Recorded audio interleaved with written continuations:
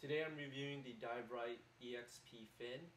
This is a fin that is made to compete with the jet fins of the world. Those are the heavy black rubber fins popular with tech divers. This fin, if it looks familiar to people that have been diving for a while, that's because it used to be an old Apollo fin, which Dive Rite bought the molds for. The difference between this and like a jet fin is that this blade is much longer, but it's also a lot lighter. Despite the fact that it is lighter, you still can get quite a bit of thrust from this fin. It's made of monoprene, so even though it's light, it's very stiff, so you can get quite a bit of snap to it. You need to have pretty strong legs in order to use this fin. It's great for all kinds of kicks as long as you're strong enough. Frog kick, I used this and frog kick was great. You can do backwards kick, you can helicopter turns.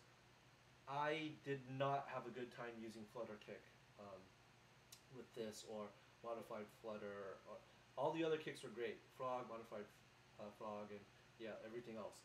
But my legs simply were not strong enough to use this fin for any kind of flutter kick. I got cramps left and right with this fin, and you know, I'll use one of my regular fins is the Hollis F1 fin, which is also a heavy rubber fin.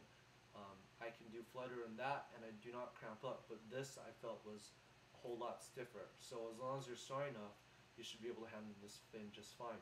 One of the great things about this fin is that if you do not suffer from floaty feet, if you have heavy feet, and you need a fin, you're a technical diver, or you just need a fin that's going to move your dry suit through the water or something like that, this is a great fin, especially for frog kickers.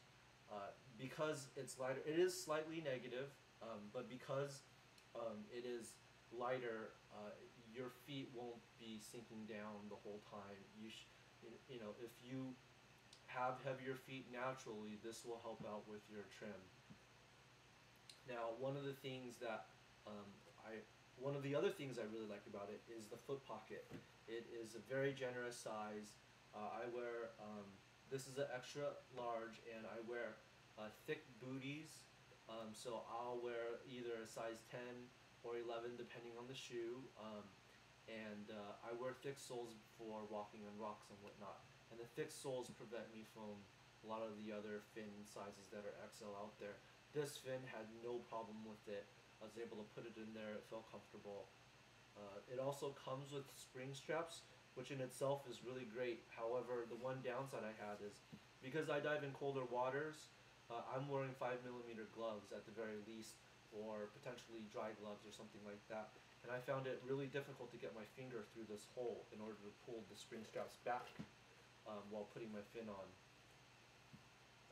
I think this is great if you are, you know, barehanded or have really thin gloves. But if you're wearing 5 mils like myself, this becomes kind of a pain in the butt. Kind of a minor issue.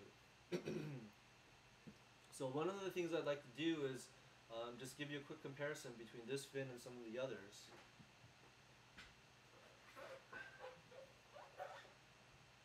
This is a Scuba Pro jet fin. It is only a size medium, so it's not the same size. The foot pocket is obviously really small, and the extra large is bigger than this.